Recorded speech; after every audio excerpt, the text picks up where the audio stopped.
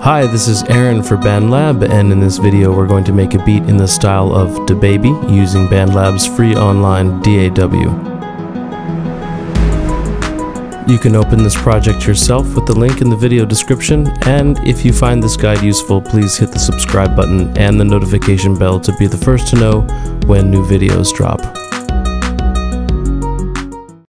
I began this project by setting the tempo to 180 BPM and the key of the project to G sharp minor. The first element I'm going to add is a plucked guitar patch, guitar's nylon guitar.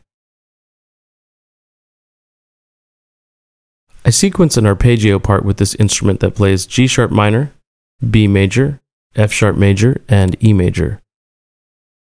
Unlike your typical arpeggiated pattern, the sequence I've created here plays the root note, then the fifth, with the third playing last an octave up from the root note.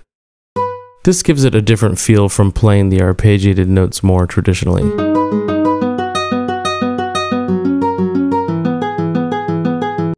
I also want this part to have a bit more of an atmospheric vibe, so I open the effects panel and add a reverb, studio reverb effect. I turn down the mix to 4.3 and set the size to 2.8.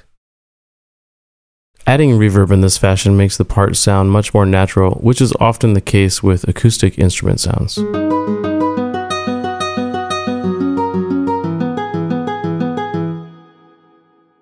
Next, I'm going to add a beat, so I add a virtual instrument track, and this time select Drum Pads Trap Kit.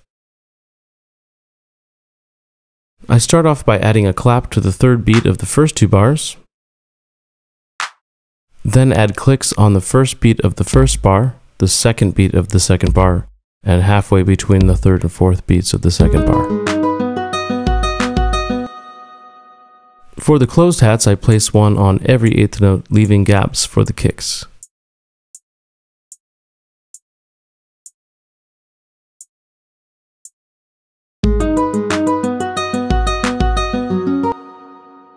To create a closed hat roll, I switch the view grid size to 30-second notes and put a 30-second note roll at the start of the second bar. I drop the velocity of the second hit to 90 to make the roll sound a little more natural, and duplicate the notes out by holding Option on Mac or Alt on Windows and dragging them over.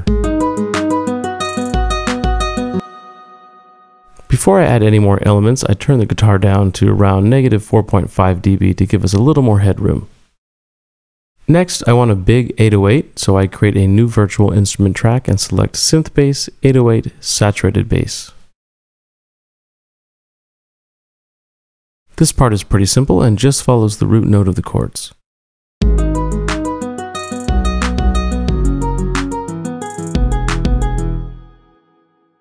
I also want a sound to play during the breakdowns, and for this I select Voices Lush Vocals.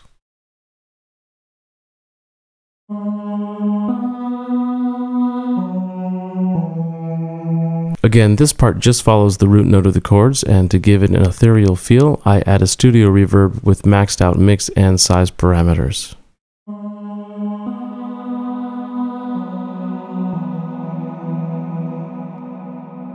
Another element I add to help with the arrangement is an impact effect. I open the Samples menu, click the Loop tab, and enter Impact into the text search field. I drag Impact Deep 3 onto a new audio track and create a duplicate version of it, again by holding Option on Mac or Alt on Windows. I double-click the duplicate to bring up the editor panel and click the reverse button to reverse the audio. I then truncate the end of the sample and use the reversed version to lead into the original version. This creates a build-up and impact that can be used to add a real sense of drama to our arrangement.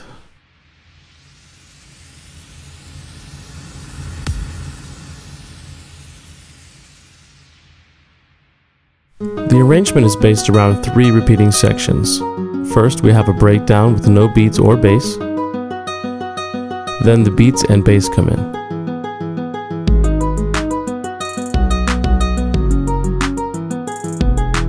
The beats and bass play a second time, but this time some extra claps are added to the beat to build it up a little.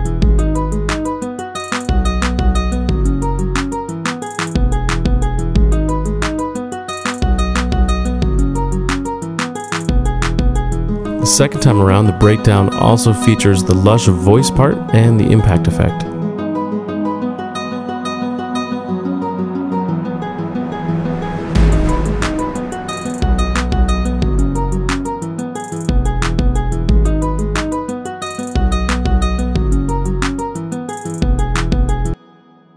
third time around, the bass and guitar both played during the breakdown. This time though, they're both high-passed, which removes the lower frequencies from the mix. To do this, I add a tone multi-filter effect to a track, set its mode to high-pass, then bring up the automation view and select the multi-filter's frequency. I can then simply click the envelope to automate the frequency parameter.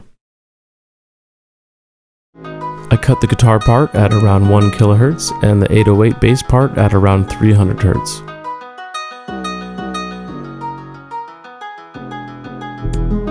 For the next breakdown, we get the lush voice and impact effect combo again, and for the outro, it's just the guitar. Remember, you can fork this project and make your own version of it using the link in the video description. Have fun.